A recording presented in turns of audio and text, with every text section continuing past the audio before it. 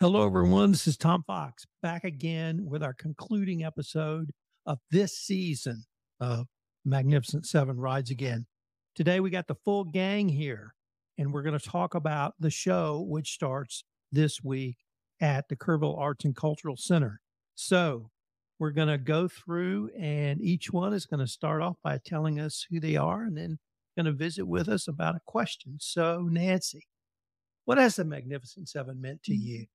It has meant that I get out of my studio and around other artists. It's a fun group of friends that we get together and we plan things and do things. And this is our once a year group showing.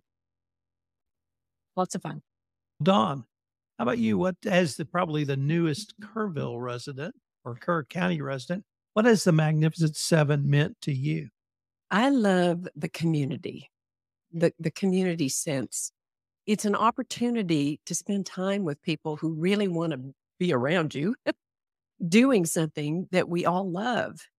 And in the communities that I have been a part of before, we didn't have that. And I really believe that here with this group of women, we have something very special. And I cherish that. So, Deanna, you're the first of the Magnificent Seven I ever met. Yes. At the Hunt Art Fair. And so what has the Magnificent Seven meant to you? Oh, it has meant that, I guess, camaraderie. We've been able to develop our relationship, our friendship, opportunity to get out there and share our love and compassion for art, and an opportunity to interview or interact with the public. It's just been a lot of fun. Janelle, what has the Magnificent Seven meant to you? I'd say, first of all, it's been a lot of fun. I've really enjoyed getting to know everybody. And I think we've had a lot of laughs. We've worked hard. We'll fatigue in there. We're all working so hard right here at the end, trying to get ready with everything. But it's I've learned so much from everybody. I think that's what's really valuable is getting to know everybody. We all have different styles in our art, and we really get to learn from each other. But the fun is probably at the top of the list. Well, Janet. I think along with it being a good venue for us to show our art, which is a good opportunity for all of us, it's the being in the group, this group of friends that we formed. And that's the main thing. Laura, how about you? What has the Magnificent Seven meant to you? Two things. They've been a great support group, a group of artist friends, just a wonderful thing. Can talk about your work, your struggles, what you hope to do, what you hope to achieve. And then the second thing is it gives me a deadline, which I need and love. Maybe I don't love, but I need it. So it gives me a deadline to work towards and do a cohesive body of work. And Elaine Capers, our West Texas. Tell us what the Magnificent Seven has meant to you. The Magnificent Seven came together last year.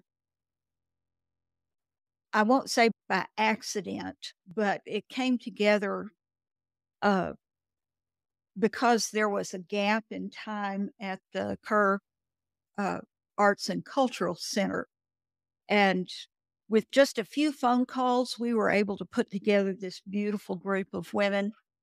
And the Magnificent Seven came together, and knowing these women and getting to know them better and better as time has gone along, and seeing how lovely they are and how supportive they are, and how the friendships have deepened over the year. And when asked, do we want to do it again? And every one of them said yes. And then when I said, okay, 2025 is coming up and we have to get that contract in. And I said, do you want to go again? And they said unequivocally, yes, we've got something really good going here. Let me just follow that up with you, Elaine, because from my perspective, I actually saw several different strands or things going on, which culminated in the Magnificent Seven. But it started with the Hunt Art Fair. We saw a group of artists get together and hunt And I think that was 2022, 23 years. 21, 21. 2021. That's right. My first summer here. Then we had the KACC need Right. somebody. Then you guys were able to do this last year. That led me and inspired me to start a podcast series called the Hill Country Artists Podcast Series. Now you all have a Facebook page, the Hill Country Artists.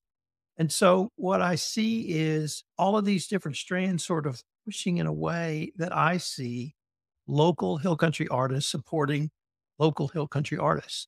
Obviously, your group supports you all, but it's broader than that.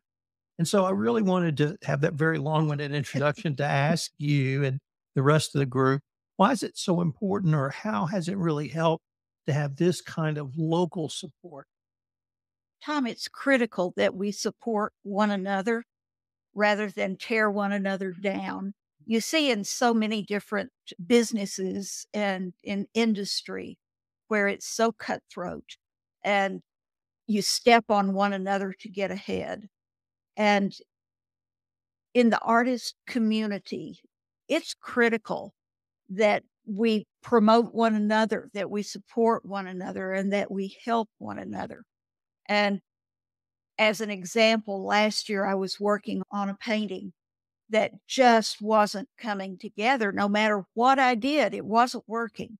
And I picked up the phone and I called Flora and I said, next time you're in town, would you stop by the house and help me with this?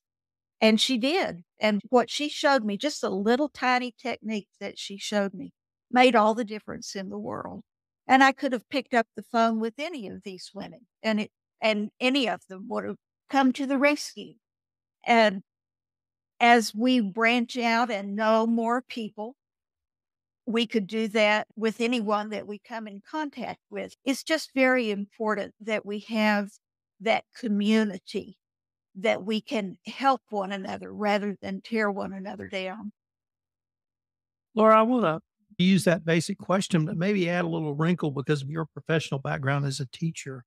Is this something that an art community, a group of artists, even in a small town like Kerrville, can really help younger students to blossom, perhaps, that they can see that a group of women can get together and have success and have friendship and be a part of something bigger than themselves? We talked about, I had watched Dawn's podcast that she did a couple of weeks ago, and I started thinking, I think we've all taught somehow in the past art to someone, and got to thinking, wow, we could set up some kind of workshop with children at the exhibit at KACC. And we had a massive string of comments and, oh my gosh. And finally, we all decided we're not even finished painting paintings to put up in the exhibit. We need to dial it back and wait for that dream. So sure, yeah, we could. I think there's a lot of opportunities for teaching and helping. And Janet, so this broader community of artists, I've traveled across Texas and New Mexico going to local art shows, and there are just not too many towns that have this sort of support or this sort of group. There are towns that artists get together for lunch or a drink, but to have all of these things moving in one direction, how do you see that as fostering the art community? Since all of our art is different medias and different techniques, I think it's easy for us to support each other, even not just within our group of 7 here, but all the artists in Kerrville area. I think that's important. It helps us all to build up each of us by showing our different kinds of work. Janelle, how about you? I think we really depend on the support that we each give each other. And like they were saying, we do different things, but the support is so important. And I've been in many a group in other places, the art teachers or the this or that and everything. And I think we're supportive. But this has been a support, I think, because it's small and we're able to all help each other and call and say, what about this? And I wanted to give Laura credit. She's the one that came up with this idea that was such a good idea about letting kids come and do something maybe one day. And yeah, we all have a lot to do, so we're all stressed about it. But it's such a good idea. We all like the idea, and it's just, we learn from each other like that. It's so welcoming and fun. Deanna, in many ways, you've borne the brunt of my ideas. Since I met you first, I started communicating you literally with, hey, would you guys be interested in getting together for lunch? And so it's led to these, not just the Magnificent Seven, and that's really what I want our audience to understand is there's a Facebook page, there's a group, you're branching out in different directions, and none of us know where it's going to go. But so how do you see all of that as not only helping you personally, but the local artist community here in Kerr County? Oh, good question. Why do I get the really good question? Yeah, I know for me, the business aspect, we don't always have that down as artists because we're creative, but we don't always have business experience. And so being able to talk and bring that to a different level for artists, I think is huge. And I think that we're able to share with each other and look at things a little differently as artists, besides just being creative on canvases or paper. We have to be creative artistically in our business sense because we're not always business minded. And the art world and the business world changes so quickly, so fast that if we're not sharing with each other, we're going to be in trouble. So I don't know if I answered your question, but Yeah. Dawn, we've already announced that you're the newest resident to Kerr County. But you've been in other businesses, you've owned a bookstore, you've had some other commercial opportunities and entrepreneurial type situations. And how do you see the things that both I and the collective we have created here as moving this whole conversation about art in Kerr County forward? How do I see it moving forward? I would have to say the fact that it's here to start with foundationally. This is a wonderful opportunity to be able to sit here at this table and have the network broadcast this. I think it will give other people hope. As we do this foundationally, we can encourage other people to move into that as well. It's just a great opportunity. I don't really know how to explain it any other way. And I'm grateful for it. And I'm glad to be able to move into that with these ladies and with the people at Kerrville. Nancy, for you, I've signed up for your newsletter, so I get that weekly. And so I get the Nancy report, as I call it. But it's a social media marketing outreach. And one of the things that I try to provide from my podcast is that. But I want to emphasize once again, there's a Hill Country Artists Facebook page, and there's places where you can talk to others, have social media discussions. So could you say a few words about how you perceive the social media that you've been able to engage in and the group has been able to engage in through me or through your own efforts and even your email marketing? How is that pushing this discussion forward? The business, like everybody else has mentioned before me, the business aspect doesn't come naturally whatsoever. So it's always a learning experience. Just writing a monthly newsletter is difficult for me. I've even done silly things like trying AI, but I still think the human touch is what we all really need.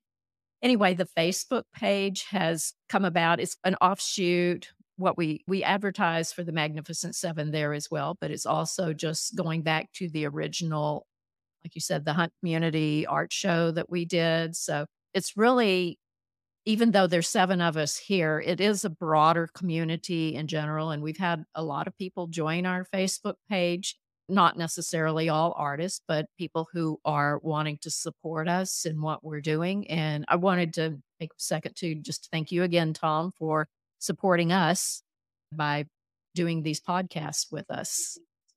Well, let me just stick with you, Nancy, and I'm going to go around the room with the group, but what are you going to show us at this year's The Magnificent Seven Rides Again? This year, it's all farm and ranch. I've got various farm animals, a few, mostly from around here, but I've got a few paintings that were done a little bit further west of here. But mostly farm animals and water and skies and things like that, and all sorts of sizes. I've got all the way from 5x7 to, I believe the biggest is 18x24. But anyway, that's my theme for this year. I'd like to stick with a theme. So, All right. Dawn, can you share with us what you're going to show this year as the Magnificent Seven rides again? This year, I have played a little bit with my landscapes, and I've added things like an old truck, the old Texaco bed and breakfast. And so I've added things to my landscapes. Mostly I will be doing landscapes, but I also love floral. And so I've stuck a prickly pear cactus in there and just tried to think Texas because I'm a Montana girl and I got 1 foot in Montana and 1 foot in Texas, and I'm trying to figure it all out. But it's been really fun to just paint what inspires me about the Texas landscape, as well as a couple of pieces from Montana. All right, Deanna, what do you have for us this year as the Magnificent Seven rides again?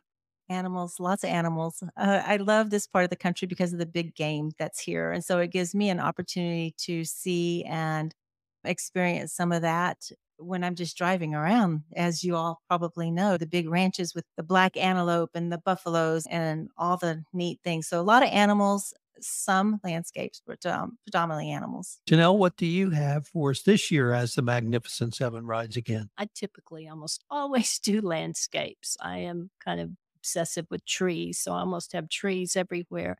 I was looking at the ones that I'm done, and I think about 3 of them were photos that I had taken in Colorado. We lived there for about 5 years.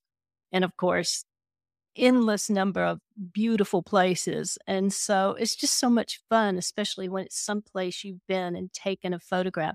And I tend to take photographs everywhere I go on my little phone. But so it's just so much fun to remember exactly where that was. I love looking at my photos and trying to decide now what hiking trip or where were we?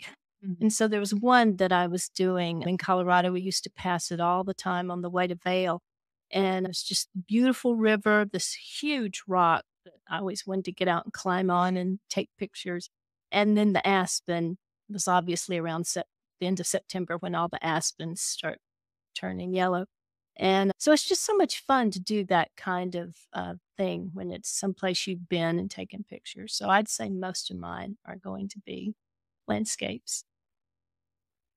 Janet, what are you going to have for us this year? I mostly have landscapes also because of the beautiful trees in the area.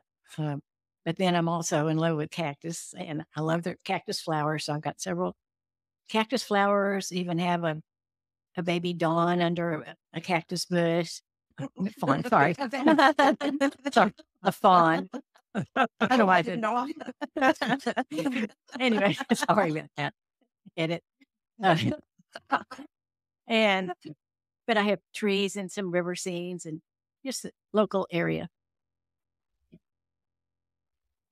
What do you have for us? I guess I'd describe my work this year as flora and fauna. I did a bunch of native wildflowers, several different types of cactus, a yucca, and then I've got some cows, a roadrunner, some longhorns, flora and fauna. All right. Elaine, what do you have for us this year as the Magnificent Seven rides again? Tom, you're going to be surprised. I have West Texas. I have several animals. I have a couple of birds and lots of Big Bend and the Davis Mountains, because that's where my heart is. I have a few things from the Hill Country area, but mostly West Texas. All right. Unfortunately, we're getting near the end of our time, but I promised that I would go around one last time and ask for any final thoughts, anything about what we've done with this podcast series that you particularly enjoyed, or maybe something you'd like to try next year. So I'm going to start with you, Elaine. Well, we appreciate so much the time that you've given us on your podcasts and how you have supported us and put our mission out there. And we're going to have a brand new show next year with all new things. And as soon as the show closes this year, you can bet we'll start painting for next year. Laura? On that anxious note, not even finished with this year. I just wanted to say a couple of thank yous. Obviously, thank you to Tom, you and Andrew and your group. Thank you to Lonza Teague for the KACC mission, because it is a great opportunity for local artists to exhibit their work. So fabulous programming that they've got there. Nancy and I judged a recent competition there and had a lot of fun. And it just shows you what a wealth of talent there is in this area. And then lastly, I wanted to thank Camp La Junta for providing the backdrop for our Magnificent Seven Rides Again. Wrangler Dave, my neighbor David Domain, was huge in getting that going and preventing us. Yeah, I was paired with the donkey.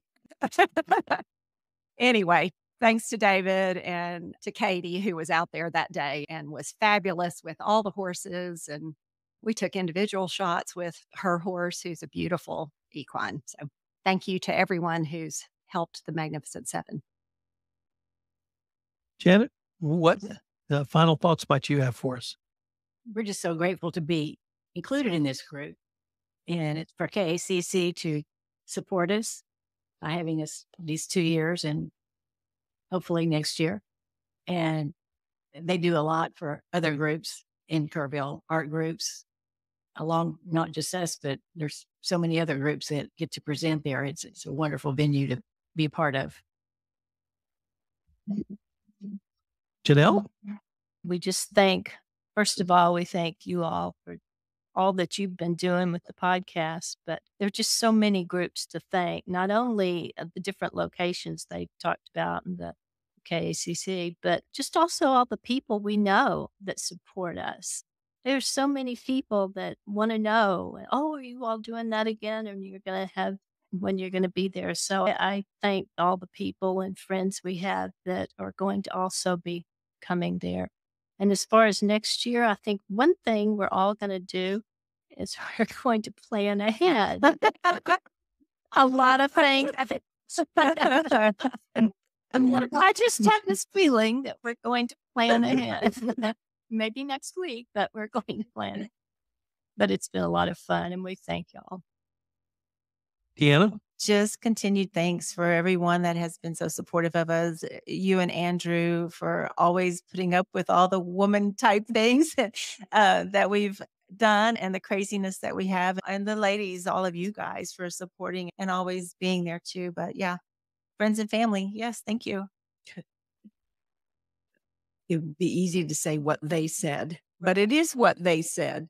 I'm just very grateful for every single person that's sitting here and what you're doing through Hill Country Podcast. And the Cultural Center has been a huge blessing as a newcomer to the area for me. And so I want to thank Lonza. I will say that I think I really got to know you in your February show. Yeah. Which my wife and I both really enjoyed. Oh, thank you. And Nancy? Finally. Final thoughts. Yes. Take us home. I mean, I believe we've already made the rounds on all the thank yous here, but thank you once again. And I just wanted to say again, please come out to our show that opens up on September 12th. It runs through October 12th. So we have a full month there in the big gallery. So lots of fun things to come and see. And then also on that Saturday, which is the 14th from 2 to 4, we have our reception. So it's a really great time to come out and meet us in person. It'll be a lot of fun. And yes, so. I have one more thing to add. At the end of our show, each one of us will be giving away one signed print to a lucky winner. You just have to come to the show, sign up, and we will draw 7 names, and each one of us will be giving away 1 print. That's great. We're going to link to all of this information in the show notes. I wanted to thank you all. This has been a ton of fun for me, and I look forward to seeing what we come up with next time.